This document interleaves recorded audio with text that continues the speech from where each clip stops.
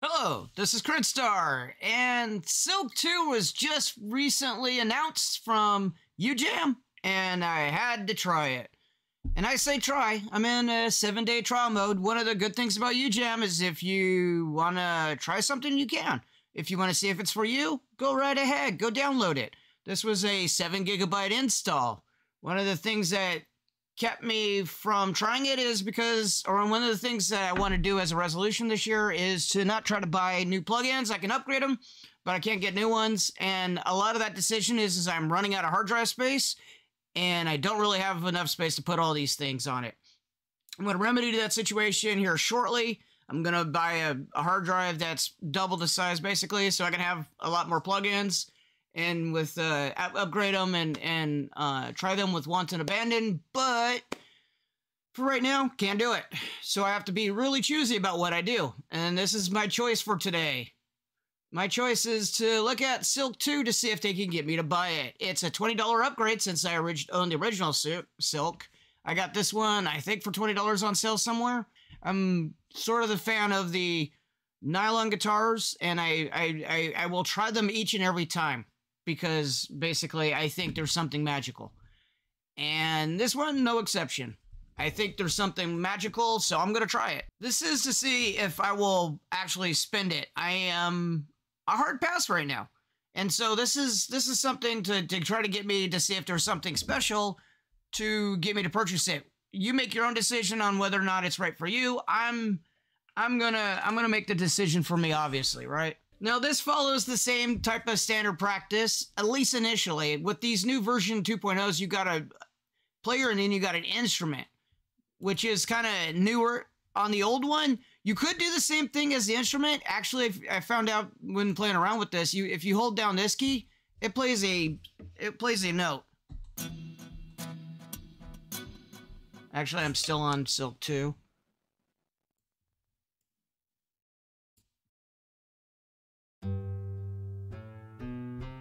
And these are both low, so I'm gonna turn them up.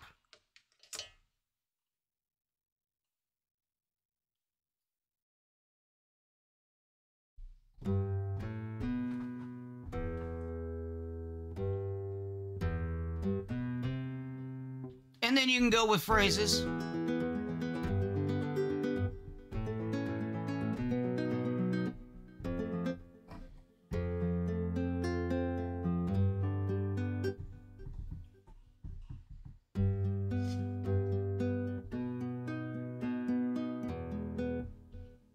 So this is the original, and as you can guess, what it is a virtual instrument nylon. It's supposed to be a nylon, I think, guitar player. Could be acoustic, could be nylon. I think they said it was nylon, and that makes this one kind of special to me. 2.0 does sort of the same thing, but instead of having a hidden key that you have to guess and press to get it to play individual notes, this one is all for it playing in individual notes. So let me get back on the right track.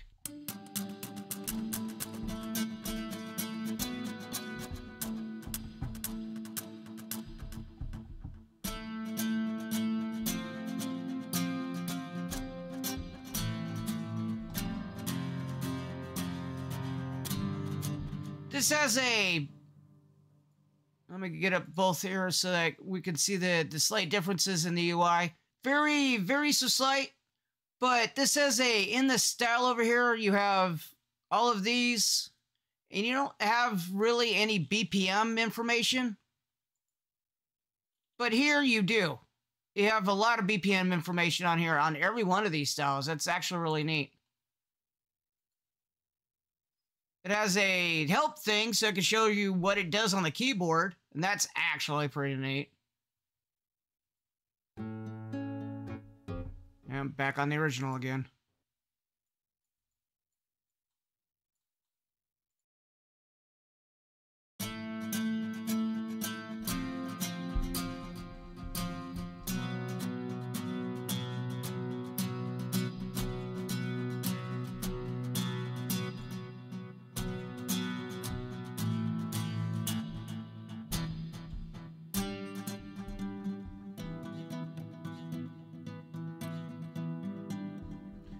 I think it might be timed to the BPM.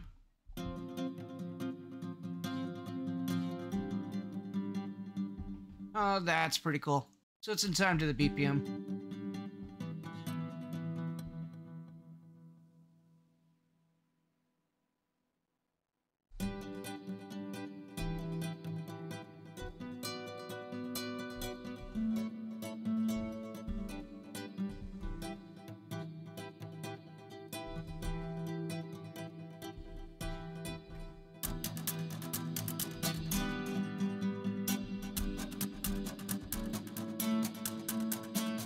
Already, I think there are probably a bit more common phrases and style phrases than this one had. It looks like it's missing the bass notes. That may not be a big issue. That's interesting. It is missing the bass notes. Is it on here somewhere? It's got micro timing. You can mess with the timing. Let's do off the keyboard and do this. Okay, so you have your usual blend of position between the neck and the bridge. We have here also. You have the character of what you want it to sound like. You have the mix, not the mics, and then how much air. I think that's probably reverb. How much width in the stereo field that you want, or the left and right speakers. And then they got these new finisher things that you can add.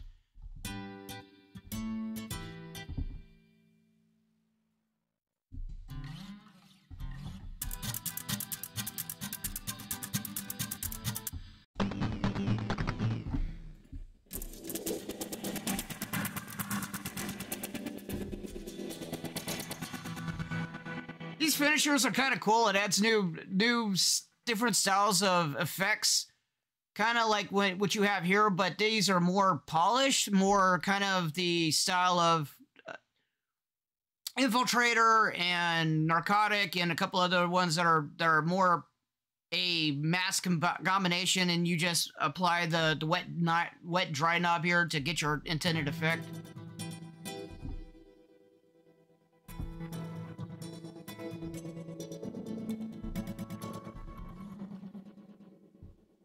And then they got the same thing here.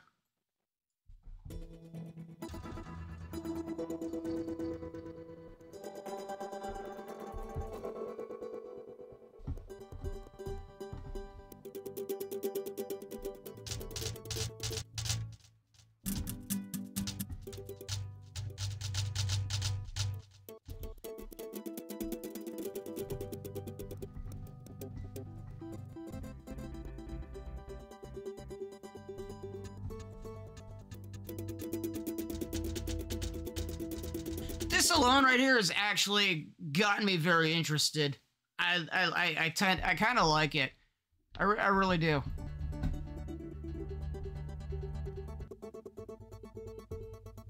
I think I could make a track just based upon that sound alone. It sounds really wicked. Way wicked.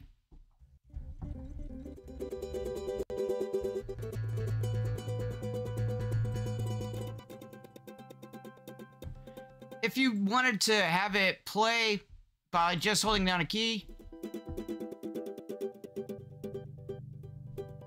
you should be able to hit latch and it just stays.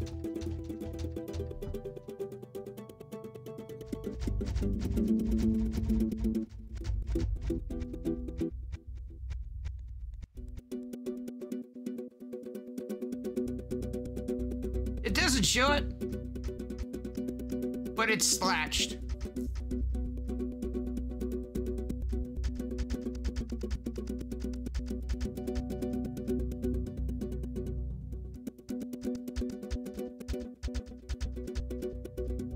And the stereo, if you have these headphones on, you can actually hear something different on the right side than the left side. It's pretty crazy. And then I turn the latch off and it stops playing. I had no hands on my keyboard at that time. That is pretty wild. Oh, this acts like kind of like a guitar. You put your hands on here to what you want the fret to be, what note that you're playing, and then you actually play it on the play here. Duh, right? But I was expecting it to hold down this and then play this, but it's the opposite way. I had to have it on trigger mode.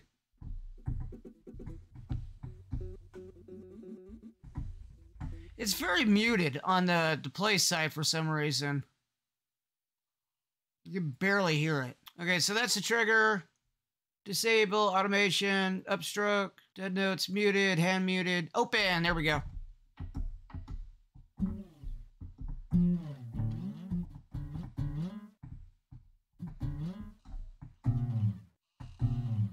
Oh, it's got picking.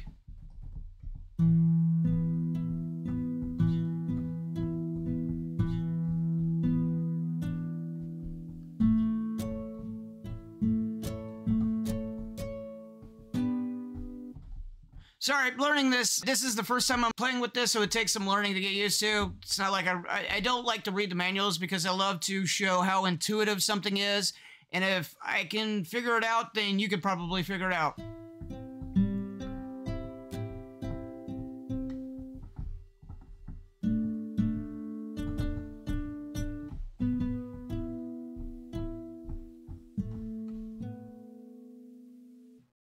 And probably can hear me pounding away on my keyboard.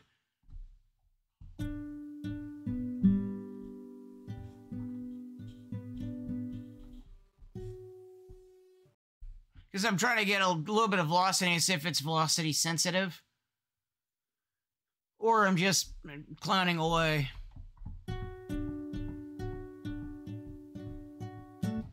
Overall, not too bad. It is quite an impressive upgrade.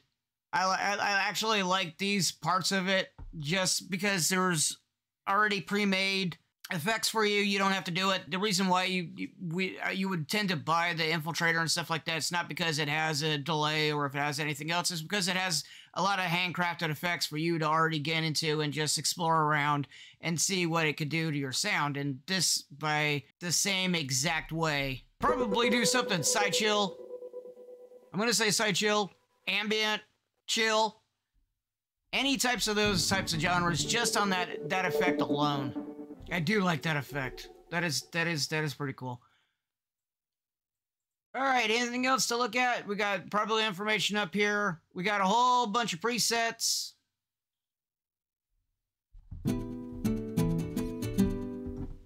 Let's look at the...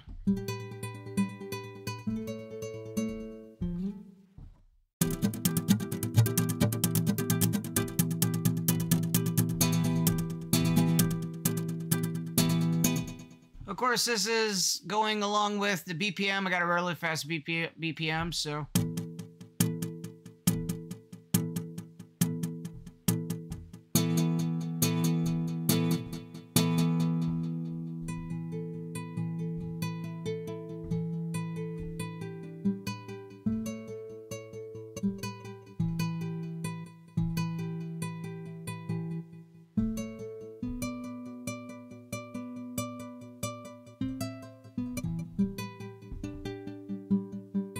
Actually quite lovely. I really like it. It actually is impressive. It went from a hard pass to I can see myself using this more. And it being Sunday, if I wasn't going to do this, I was going to try to do something a little chiller or ambient.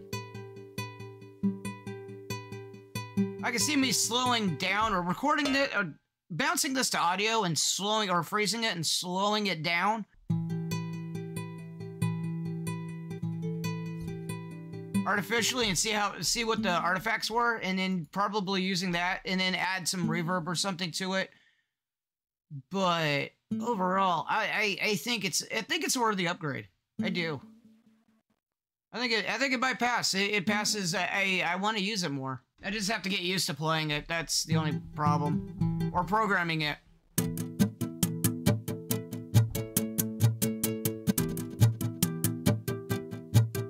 Overall, if you like it, let me know. If you don't buy it. I think it's a cool upgrade. Hope you liked the video. Thanks for watching. Thanks for listening, and I will catch you later.